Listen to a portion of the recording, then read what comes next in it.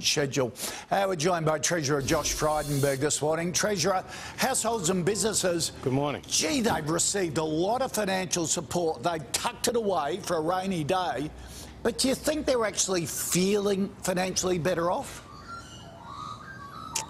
Well, there are definitely families and businesses right across the country that are doing it very tough right now. I mean, we're responding to Omicron, while less severe as a variant, has also led to real pressures, as we know, both on the health system and on the supply chains, Kochi. But this is a war chest of more than $400 billion that's been accumulated by households, by businesses, that will be spent across the economy, and that will help generate jobs, that will help underpin Australia's economic recovery. And it does reflect the fact that our lives have been very disrupted over the last 2 years. We couldn't spend as we otherwise would on travelling interstate or overseas or going to a cafe or a restaurant, and people have been a little cautious, and indeed they've saved a bit more than they otherwise would, and the government's provided enormous amounts of tax relief and economic support. All that's come together to create this war chest.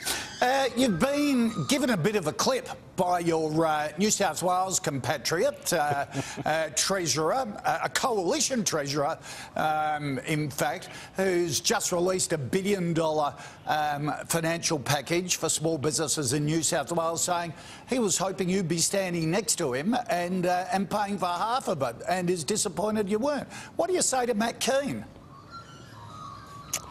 Well, firstly, the South Australian government just announced yesterday a small business package, and they didn't reach out to the Commonwealth government asking for support. They did it alone, and we welcome South Australia doing that, just as we welcome New South Wales making this investment. But every single day of this pandemic, the Morrison government's provided an unprecedented amount of economic support to the people of Australia, including the people of New South Wales. That has seen more than $63 billion, Kochi, roll out, whether it's JobKeeper, the cash flow boost, the various COVID disaster payments through Delta, where we were paying more than $1 billion a week into New South Wales alone. But importantly, for your viewers this morning, there is still economic support from the federal government flowing to that state. We have the pandemic leave disaster payment of up to $750 a week. We have the SME guarantee scheme, which provides loans to small businesses, and we also have a loss carryback measure where they can get a cash refund from the tax office. All right, so he gives you a bit of a clip at a time when the first used poll of the year comes out, showing the worst result for the coalition since the leadership spill in 2018. Labor deemed the better party at leading Australia's recovery out of the pandemic.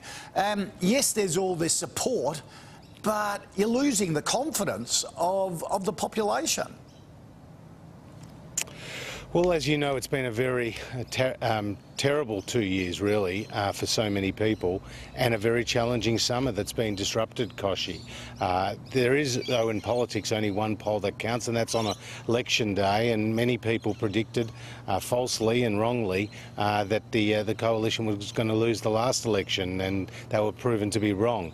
And ultimately, the Australian people will decide when the election is called about who they want to continue to govern. But there's also a message in this news poll, and that message is that many people continue to do it tough. Their summers have been disrupted.